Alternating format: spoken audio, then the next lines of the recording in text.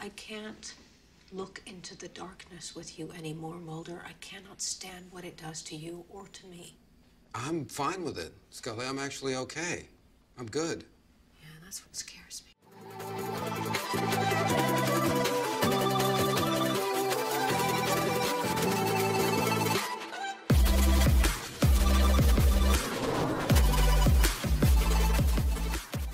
Hey guys, and welcome back to another Unfiltered Gamer card game review. Today's game of the tabletop is called The X-Files Conspiracy Theory. Everything is Connected by IDW Games. Game plays for 3 to 8 players, plus, if you want to do more, it takes about 30 to 45 minutes to play the game, and it's ages 16 and up roughly.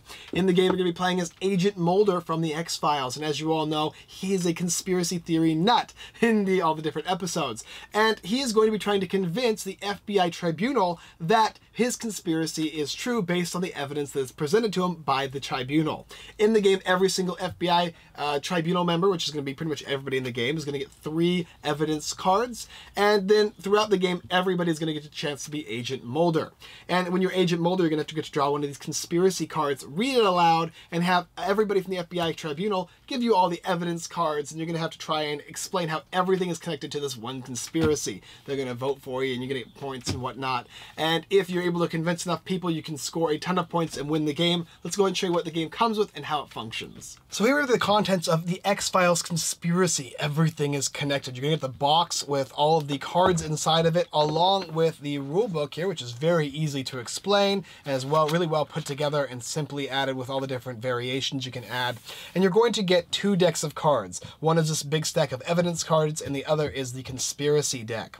In the game, like I said, you're going to be taking 3 of these evidence cards and giving them to every single player. We'll do a basic 3-player game to make it really easy. Make sure all of the cards have been shuffled first before you go ahead and deal them out. The evidence cards are going to say something very, very simple, usually 1 to 3 words, something along the lines of telepathy, to the Russians, to Officer Arthur Dale's, ghosts, or the pillaged Incan tomb. Now, a lot of these cards are going to relate to basically conspiracy theories or the X-Files itself. I'm sure that Arthur Dale's is some way related to the X-Files, or Dwayne Barry FBI. But then you're going to also choose an Agent Mulder to start the game. We'll go ahead and select this character as Agent Mulder, so he's not going to use his evidence cards. The conspiracy card is going to be placed up and revealed, and then Agent Mulder is going to read the conspiracy. A librarian repeatedly receives encoded emails giving the exact location of a missing murder victim 1 week before they are discovered. Then everybody in the FBI tribunal is going to take one of their cards and add it to the pile. Mulder is then going to have a certain period of time from 30 to 60 seconds, depending on how challenging you want to make the game, and he's going to put these 2 cards together with the conspiracy.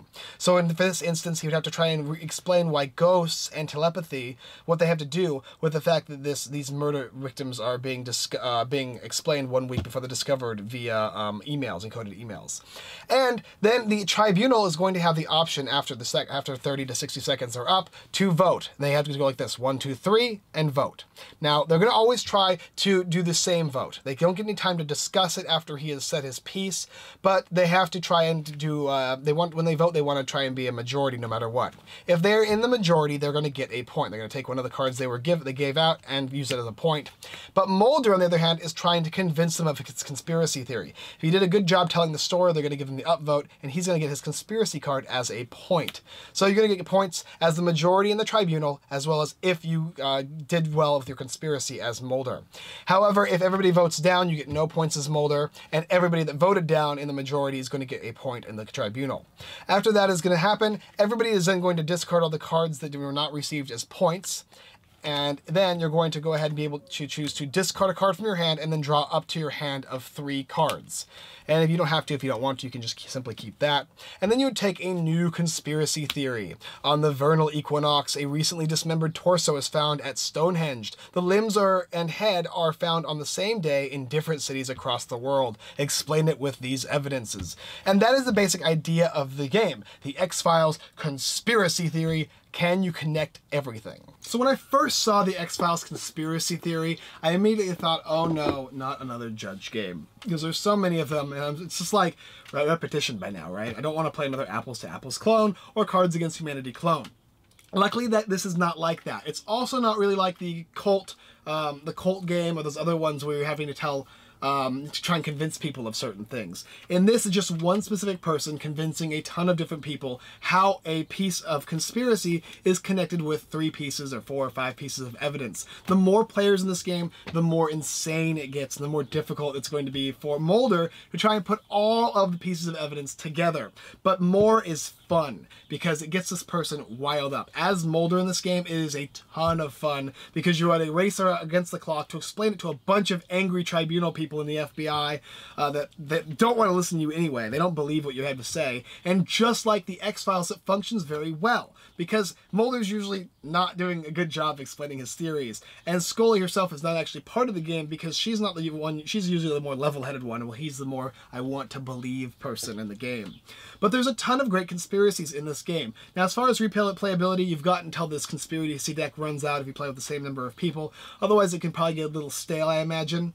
But they have some fun ones. 12 tigers have gone missing from 12 different zoos within a week. Harlem is terrorized by what locals claim to be a 4-armed cat burglar.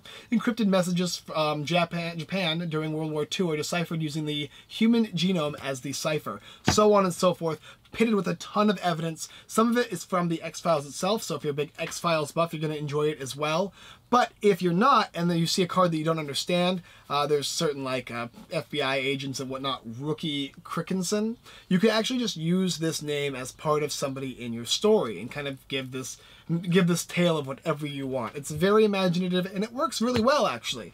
When I was playing this with my family, I played this with my cousins and my aunt, everybody got into the game, everybody understood it instantly, and everybody had a really good time. My aunt was a big X-Files buff and she had a good time with this as well. So for me, it's definitely a game I'd play again. It's a game that I really enjoy because I like the X-Files as well. I don't know all the characters in here, but I had a good time playing it. It was a refreshing thing too because I was very happy it wasn't a judging game as far as everybody judging based on these random things with words. It was actually a cohesive story and I get to feel like, was this connected or not? And then I'm like, well, wait, what does the majority think? And I have to go ahead and choose based on that. You're going to know if you're going to be interested in this game though after I've explained it. So you can go ahead and check it in the description below if you're interested. For me personally, I really enjoyed the game and I'm definitely going to be playing it again, especially with people who really love the X-Files. Everything's connected. I want to believe.